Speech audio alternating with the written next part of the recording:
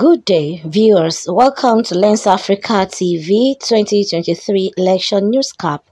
I am Sholaide Olawoye. As the first batch of the general elections slated for presidential, senatorial, and House of Representatives seats observed February 25, 2023, Lens Africa TV correspondent who went around the nation reported that it was a peaceful exercise in Ondo, Oyo, Osun, Abuja, with voters who trooped out en masse to exercise their franchise, while violence rocked some areas in Lagos, Kogi, Ogun states. Let's join our correspondent reporting from Osogbo. This is Ward 12 and the unit is Unit 1. So far so good. I think it's peaceful, it's free, it's fair, it's credible.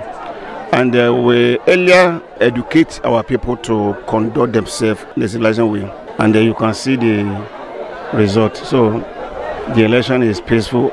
And I believe that to the end of the exercise, there won't be any rancor or argument. Well, as you can see, the turnout is quite impressive.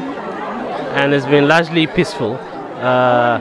People are all out here to exercise their franchise, to vote for the candidates of their choice for the presidential, the senatorial, and the House of Reps members. So I'm quite satisfied that people turned out, and we're happy with the conduct so far. As of the moment, there's no cause to doubt their integrity or their capability. They've been doing the right thing all along. There's nothing like vote buying in this unit. If you have to compare this to what we used to have in time past, for example, for all the units that I've visited, election actually started at 8:30 dot, which for me is a huge improvement to what we tend to have in time past.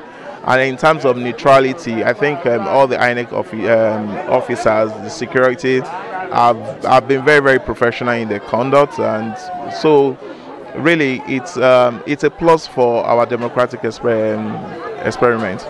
Personally, I want to be objective. I don't foresee any chaotic situation because as we speak, money is not buying any vote as we speak, and people want to vote according to their conscience. So if people could vote according to their conscience, I'm very optimistic that there will be no problem. From the situation report in Irekpon local and the adjoining local government, in Irekpon here, there's another local very close to us, Orolu local government. From the report I've received on phone, so far elections there in the various polling units are going on peacefully.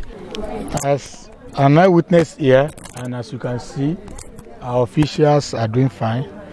And from the report from other polling units across Irekpon local governments, there is no serious hitch that can cause for any form of concern so far. That is what you can see. It is a free and fair election. It's an election that will reflect the will of the people. It doesn't have anything to do with money or coercion. It's free and fair. There have been no gunshots, no talks, nothing. In fact, I can say this is the best election I've witnessed. I'm just praying that our vote counts. No vote you can see that everywhere you come, no vote buying. No, you can see the way all of us we are doing here. Nobody is paying anybody. Our people came out to vote for the people that they want to vote for. So far so good. It has been peaceful all the way, and we believe that by the end of everything, by the end of the counting, we are going to see a new person that will steer the mantleship of this our great nation for another 4 years.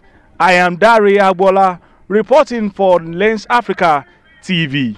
Do join us on our social media platforms for the declaration and other updates. Sholaide Olawoye, Lens Africa News. Lens Africa Television, the mirror of the continent.